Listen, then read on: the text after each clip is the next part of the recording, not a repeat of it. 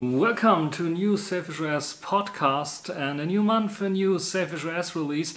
This time around it's HOSA, version 3.0.3 that is available now for everyone, and it comes with plenty of new features, just like for example for your Sony Xperia X or XA2 device. There is a new NFC option available under settings that allows you to simply use NFC tags in this case.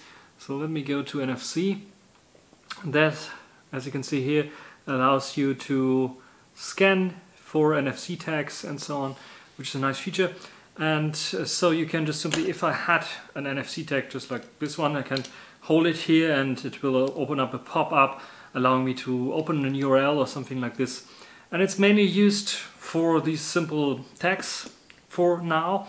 But you have the option, of course, as a developer to use this NFC tag field communication stuff as well and the framework around it for other things as well. So very nice addition to the new update. Of course, under the hood, many changes. Updated glibc, which allows to install and bring new applications into the system itself. Just like, for example, the browser has been updated to an Gecko version 45. Which isn't the newest version, but it is more recent and more recent LTS long-term support version than the version it was before, which is version 38.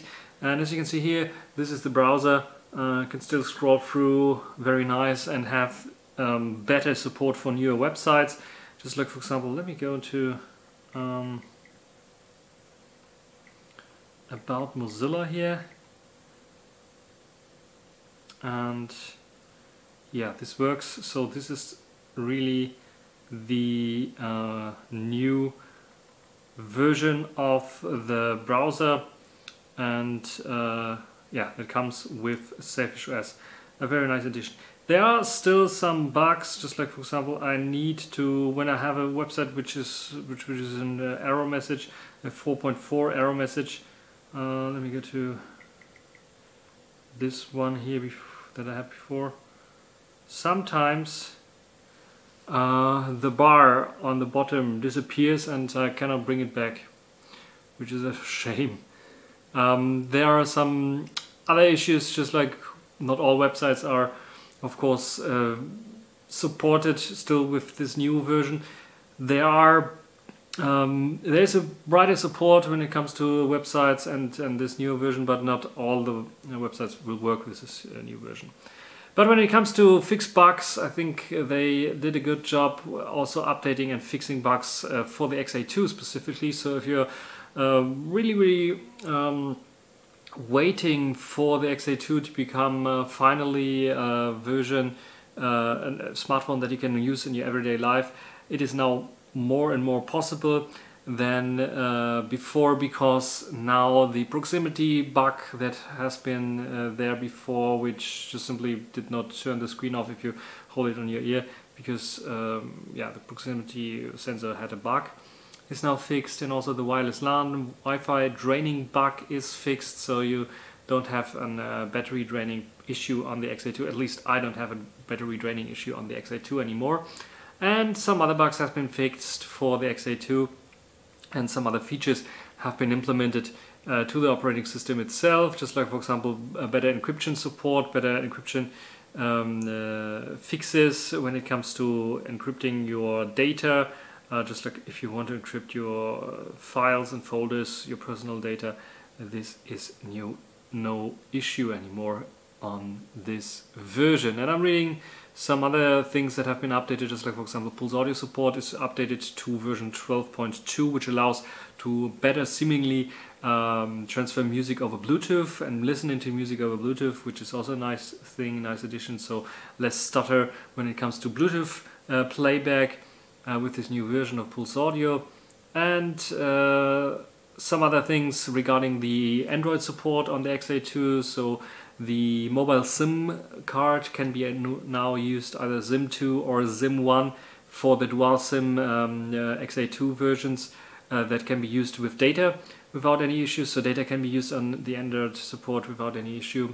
And files that you add to your device will automatically not only appear in the SailfishOS side, in the tracker, in the database for files and folders and documents, but also on the Android side as well, very quick. UI notifications, you won't be nagged by Android notifications anymore that ask you about battery drainage or something like this.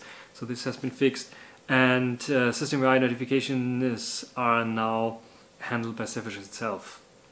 And notifications handling is now improved with new notifications that will be received, and they will not end up as a group notification anymore, which is also nice. Also a bug that has been fixed: if you SSH into your file system and edit something on the Android side of things, the Android Alien Dalvik engine will not crash anymore, which is also, I think, a very important thing when it comes to these kinds of things. Now, I was talking about the XA2, which has been updated pretty much very good, but also the the X Sony Sailfish Xperia X device, if I can grab it from behind my laptop, also received the update, of course, and has nice improvements as well. Just like, for example, it also has the option to read NFC tags.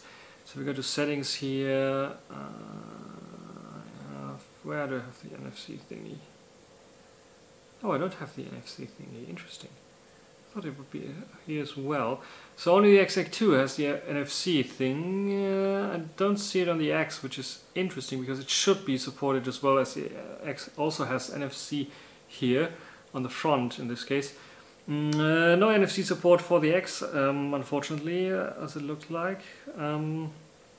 But the new browser engine is there, and all the tweaks and updated GCC version and glibc version are there, and other things that prepare for a bigger version update coming in the next month.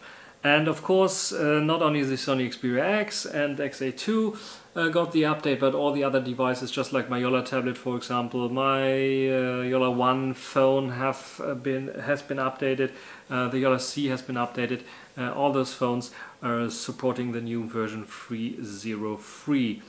Yeah, this is pretty much the summary of all the biggest changes in the new SailfishOS version 3.0.3.